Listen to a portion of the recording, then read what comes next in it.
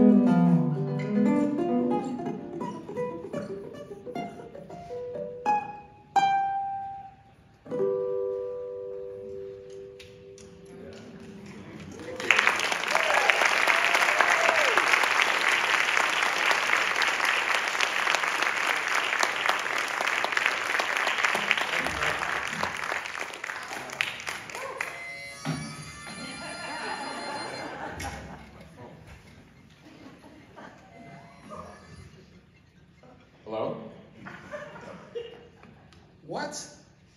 I'm in the middle of my set. Yeah, I'm in the middle of my set. What are you calling for?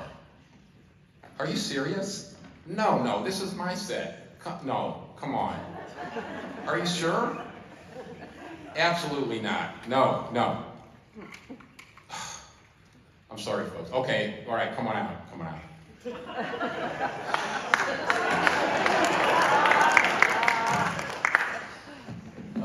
You know, I don't know how many of you guys have been here any other years, but Andy and I, we started playing here, 7, 8 years ago. Andy is very competitive. I mean, really competitive.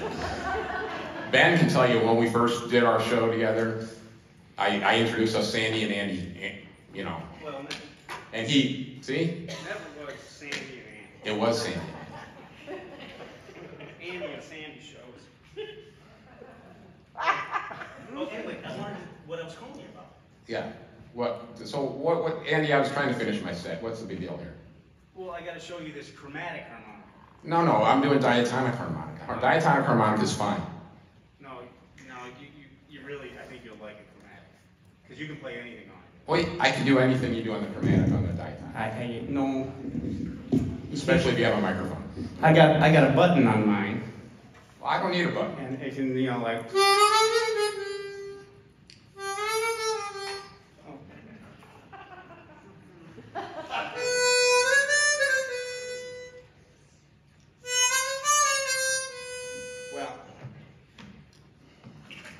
See, I can do anything you can do. I mean, I'm just stating facts, folks. Classical musicians use a chromatic harmonica. They can play whole classical pieces on this thing. It's great, but I can do all that on this too.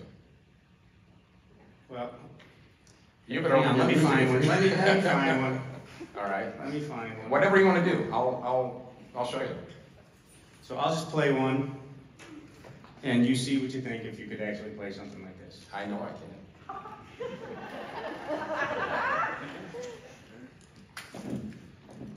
Hold on a minute. You're not quite ready? I'm not quite ready. I need my glasses, which I always lose. There we go. If we're going to read music. Yeah. Okay.